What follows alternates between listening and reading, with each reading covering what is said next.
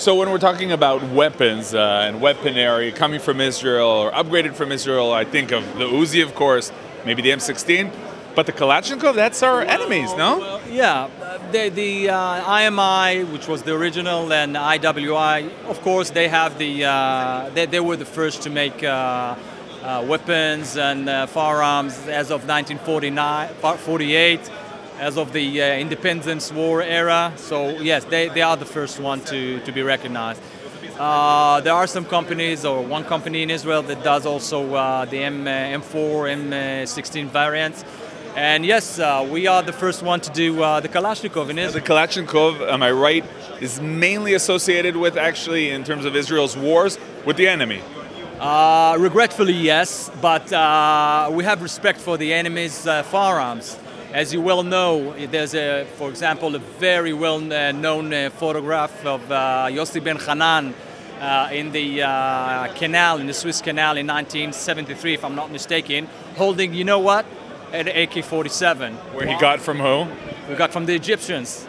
He got from the Egyptians, yeah. So he knew, same as the Americans knew in Vietnam War, when their M16, old broomstick M16 rifles, they didn't function. They threw away their M16 and took the Viet Cong's AK-47 because they knew that the enemies, what can we do? The enemy's rifle, the enemy's weapons are working. Now, you're not here just to show an historic piece. Tell us about what you're doing to the AK-47. Okay, what we have here is what we call the AK Alpha. The AK Alpha is our version, is our modern version to the AK line of rifles.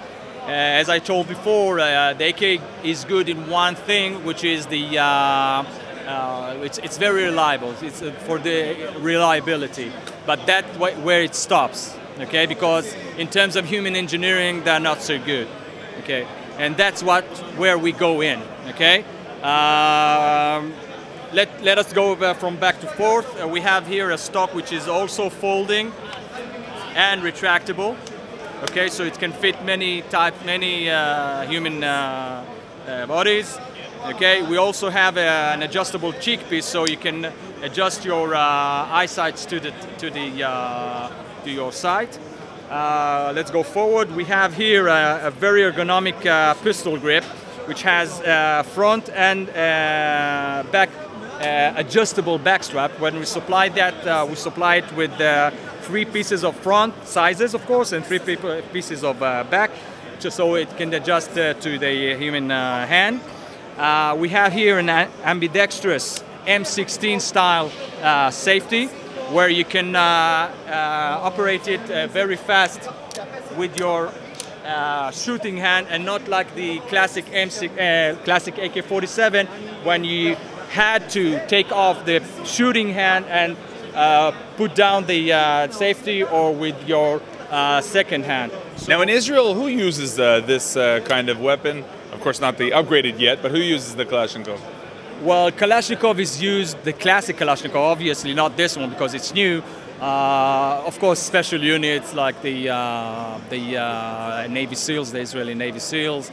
Who would be your target audience at this point? You're trying to sell it not to the IDF yet. Eventually, yes. We're looking at armed forces around the world, police, special forces, of course, with the approval of the Israeli MOD. Now, this is an Israeli product, an Israeli upgrade, basically?